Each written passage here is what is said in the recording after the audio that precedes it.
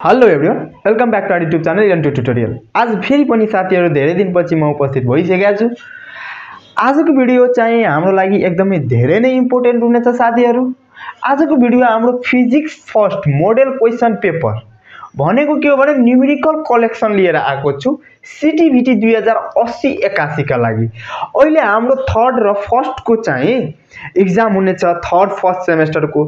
त्यसैले म चाहिँ यो फर्स्ट सेमेस्टर को इन्जिनियरिङ अल फ्याकल्टी फेरि पनि भन्दै छु, म इन्जिनियरिङ अल फ्याकल्टी को लागि यो भिडियो एकदमै मोस्ट इम्पोर्टेन्ट हुनेछ। यो भिडियो चाहिँ इयर पार्ट भनेको फर्स्ट इयर फर्स्ट पार्ट भनेको फर्स्ट सेमेस्टर को लागि हुनेछ साथीहरु। अब हामी हेर्छौं, सबभन्दा पहिला बुझ्छौं क्वेशन कसरी सोध्छ त है त। अब क्वेशन कसरी सोध्छ भने साथीहरु यहाँ हेर्छौं हामी, सबभन्दा पहिला टोटल मार्क्स, टोटल 60 मार्क्स को क्वेशन सोध्छ।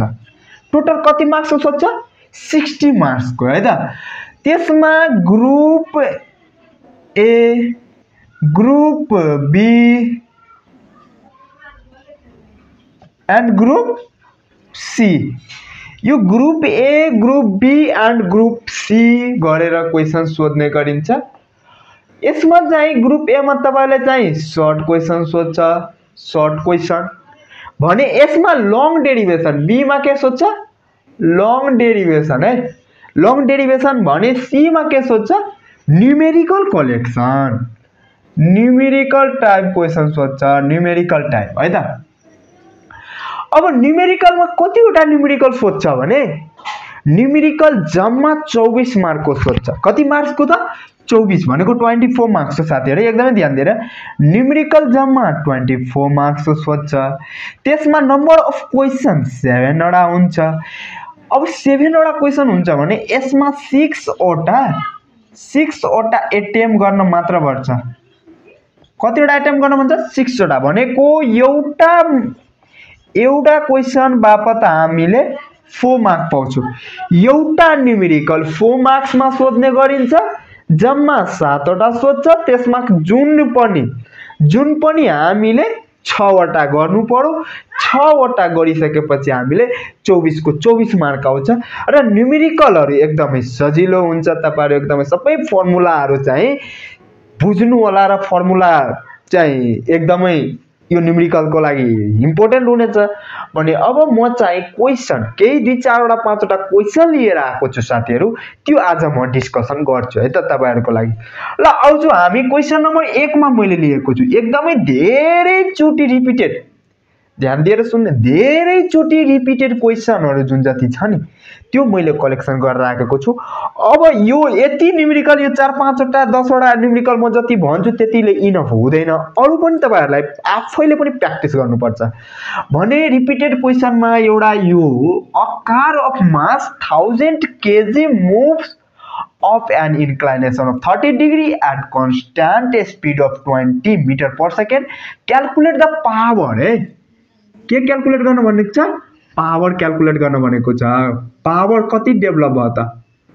पावर कति डेभलप भयो by engine if the coefficient of friction is 0.2, जहाँ acceleration due to gravity g is equal to 10 metre per second square हामी एभरेज मा लिन्छौं। त्यसर्थ 9.8 हुन्छ, तर हामीले यहाँ क्वेशनले भनिदिएको छ 10 मिटर पर सेकेन्ड स्क्वायर लिन भने हामी 10 मिटर पर सेकेन्ड स्क्वायर राख्छौं जी को भ्यालु। अब साथीहरु यो कुन च्याप्टरबाट सोधेको हो भने फ्रिक्सन च्याप्टरबाट हामीले पढेको थियो, ल अफ मोसन मा फ्रिक्सन च्याप्टर पढेको थियो। फ्रिक्सन च्याप्टरबाट यो न्युमेरिकल सोध्ने गरिन्छ भने हामी आउँछौं 2 नम्बरमा है त। 2 नम्बरमा के भनेको छ भने an iron block of mass 10 kg rest on a wooden plane at 80 degree to the horizontal. It is the found that the least force parallel to the plane which caused the block to slide up. त्यो block कहाँ भयो? त्यो slide up भयो, माथितिर गयो। अब अहिले चाहिँ न्युमेरिकल हामी सल्भ गरिरहेका छैनौं, जस्ट क्वेशन बुझाइरहेको छु। 100 Newton calculate the coefficient of sliding friction. Sliding friction हामीलाई क्याल्कुलेट गर्न भनेको छ कसको बीचमा त? वुड र आइरन को बीचमा, जहाँ हामीलाई जी कति लिनु पर्छ? 10 मिटर पर सेकेन्ड स्क्वायर क्वेशनले भनिदिएको छ र यो 2078 को फाइनल एक्जाम 2078 मा पनि सोधेको थियो रिपिटेड क्वेशन हो एकदमै मोस्ट इम्पोर्टेन्ट र एकदमै बारम्बार सोधिने हो एकदमै ध्यानपूर्वक यसलाई प्र्याक्टिस गरेर तपाईहरु जानु होला जरुरी छैन यो डाटा चेन्ज गर्न सक्छ सीटीबीटी को क्वेशन सेम हुन्छ आउटै क्वेशन हुन्छ यहाँ 80 छ 30 डिग्री दिन्छ यहाँ 10 छ भने 20 केजी दिन सक्छ यहाँ 100 न्यूटन छ भने 50 न्यूटन दिन सक्छ चेन्ज त्यसरी डाटा चेन्ज गरेर दिन्छ र क्वेशनको प्याटर्न थोरै घुमाएर हुन्छ र सेम हुन्छ आतिनु हुँदैन एकदमै प्र्याक्टिस गरेर जानु होला फर्स्ट सेमेस्टरको विद्यार्थीहरु फर्स्टै चोटी एक्जाम दिन्छ भने धेरै आतिन्छ र मिस्टेक गरेर आउँछ साथीहरु त्यसैले तपाईहरु चाहिँ यस्तो क्वेशनहरुलाई मिस्टेक नगर्नु होला यो क्वेशन पनि तपाईले फ्रिक्सन च्याप्टरबाटै लिएको हो है त अब हामी आउँछौं क्वेशन नम्बर 3 मा क्वेशन नम्बर 3 मा के भनेको छ त हामी हेर्छौं है त question number 3 a motorcycle rider going with a velocity of 60 kilometre per hour है त 60 kilometre per hour around a curve with radius of 50 metre must lean at angle two the vertical find the angle which he leans हामीले यो circular motion chapter physics मा पढेको थियो circular motion chapter बाट यो question सोधेको छ साथीहरु एकदमै मोस्ट इम्पोर्टेन्ट मोस्ट रिपिटेड धेरै चोटी रिपिटेड भएको क्वेशन हो र डाटा फरक गर्न सक्छ मैले भनिसके तपाईहरुलाई यहाँ 50 मिटर दिएको छ 100 मिटर भन्न सक्छ यहाँ 60 किलोमिटर पर आवर दिएको छ 90 किलोमिटर पर आवर दिएको भन्न सक्छ र यो क्वेशन मैले चाहिँ सोल्भ पनि गरेर राखेको छु प्लेलिस्ट बनाएर त्यहाँ फर्स्ट सेम को फिजिक्स न्यूमेरिकल प्लेलिस्ट भनेर होला त्यहाँ डिस्क्रिप्सन बक्सको लिंकमा म त्यो डिस्क्रिप्सन बक्स मा लिंक हाल्दिन्छु त्यो भिडियोको प्लेलिस्टको त्यहाँ गएर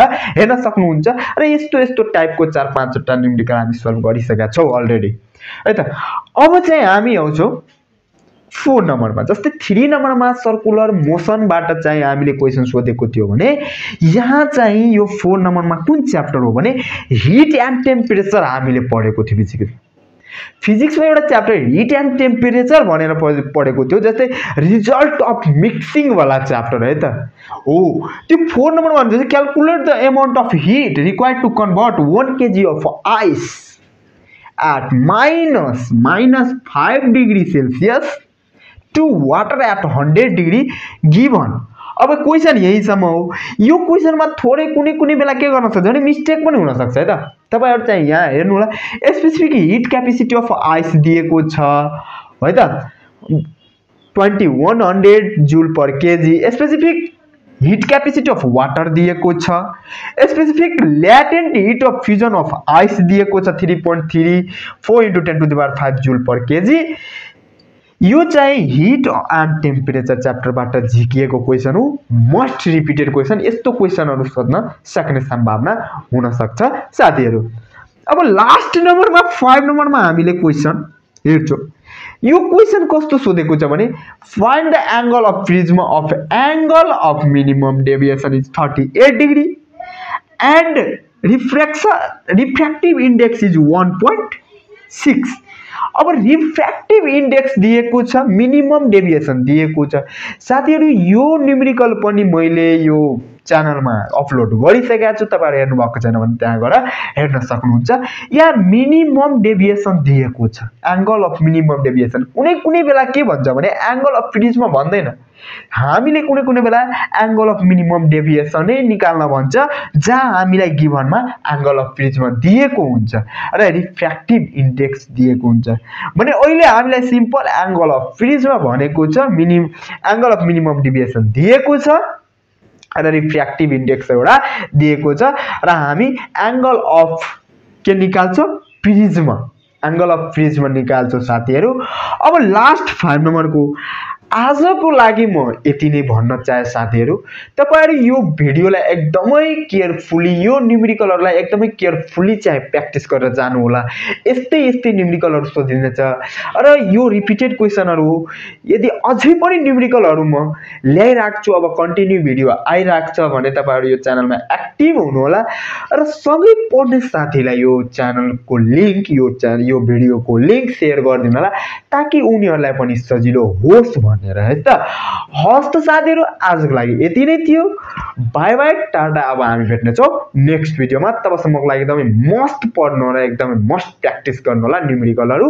अब के प्रब्लम आयो भने कमेन्ट बक्समा कमेन्ट गर्नु होला, त्यहाँ म चाहिँ रिप्लाई दिने छु र व्हाट्सएप नम्बर पनि इन्डिकेट गर्दिन्छु। केही प्रब्लम आयो भने व्हाट्सएपमा तपाईहरु चाहिँ कनेक्ट गर्न सक्नुहुन्छ, कन्ट्याक्ट गर्न सक्नुहुन्छ भन्ने म आशा गर्दछु।